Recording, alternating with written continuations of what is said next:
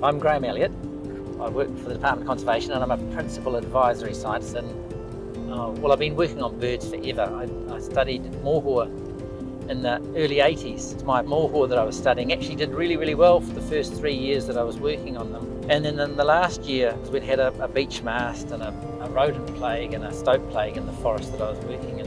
And I lost half of the females were killed during that summer, and their nesting success was appalling.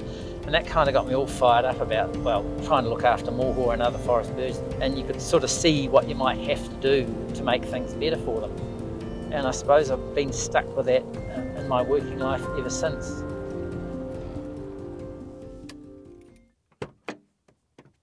So this is Nelson Lakes National Park and Lake Rotoiti behind us.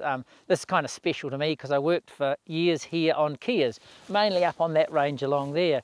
And here's where we kind of first learned that keas, like so many other forest birds, suffer from these predator plagues that we get every time there's a beech mast. So there's kind of about 6.5 million hectares of native forest left in the country, of which about 2/3 of it's got some beech trees in it, and then about half of that is almost nothing but beech forest. So in a mast year there's all this seed on the ground, and there's masses of it. Rats and mice normally don't breed in the winter because there's nothing to eat, but because they've got heaps of food they're able to breed all winter, and the numbers just go through the roof.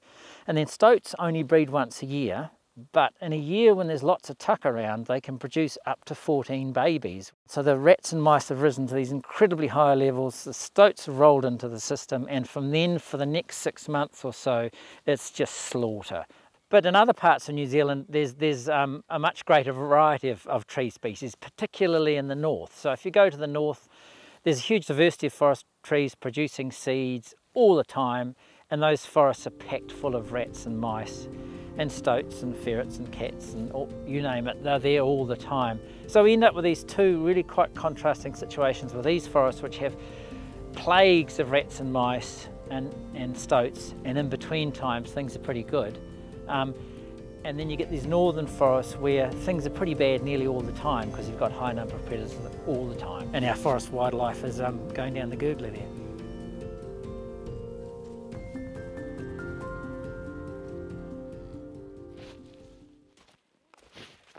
We're on top of Sanana Range, right on the edge of Nelson Lakes National Park. That's all of that stuff over there. We're looking down that way to Nelson.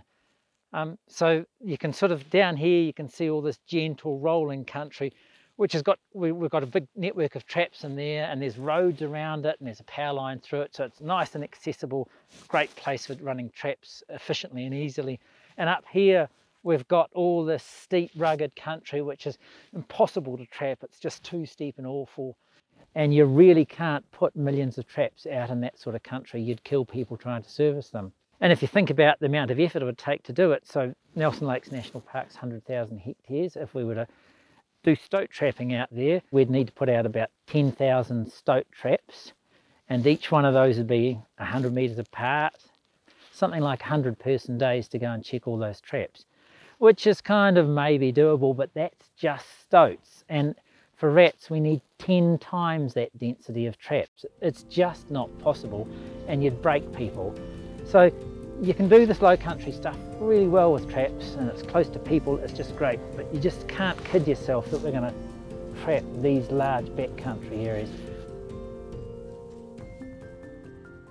If you wanted a tool to use in backcountry New Zealand for large-scale pest control, you'd want it to be delivered from the air, you'd want it to work better on mammals than it does on birds, and you'd want it to be short-lived because you'd want to drop the thing out there, kill all the baddies, and then stop working so it didn't kill anything else. And that's exactly what 1080 does. So it's more toxic to mammals than it is to birds by heaps, and it doesn't last long because as soon as it gets wet the poison gets washed out of the baits, and the baits become non-toxic quite quickly. And of course the 1080 is only at 0.15% in the baits, so there's not a lot in there, and the baits are designed so that if a rat eats a whole bait that he'll die.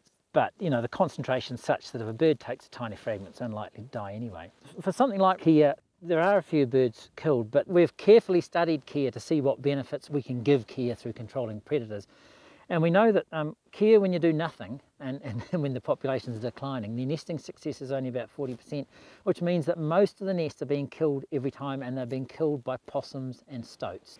So even if you get a few deaths through 1080, they're better off with big 1080 programs over the backcountry than they are if you just leave them alone. And of course, you've got to remember with kea, that trapping thing really comes into its own, because you say, oh, let's trap all the kea habitat, and it's all along the main divide of the South Island. It's all this horrible sort of country. We can't do it with traps. There's another good story from up in Tongariro with the main aim of benefiting kiwi and whio, and it's been a fantastic success. In the years when we haven't used 1080, are you getting about 1 or 2 kiwi chicks out of 10 are getting through, and in the best of the 1080 operations we've been getting 8 out of 10 of the kiwi chicks through. Similar story for whio, it goes from 10% to 87% if you do good pest control. For mohua it goes from 56% to 89%, and from rifleman it goes from 29% to close to 100%. Since 2014 we've treated about 2.4 million hectares of native forest on public conservation land with 1080, and then you can add a little bit on for trapping. So we're doing a reasonable job of looking after our native wildlife on about 1/4 of the public conservation land, but on the rest of it, it's just still declining. The birds are being preyed upon without any pest control. But if we want the wildlife to thrive throughout the country, we're going to have to do it everywhere, and we're going to have to do it to a really, really high standard. So what role can you and I play in this? The stuff around where we live and in the forests and wetlands near where we live, we can do ourselves. So run the traps, run the poison and bait stations. And if we do that, the whio will be pumping out babies and the robins will be making millions of chicks. And that's what it's going to take to make New Zealand a place where it's just bursting with wildlife, and that's what it's going to take if we ever want to be predator free.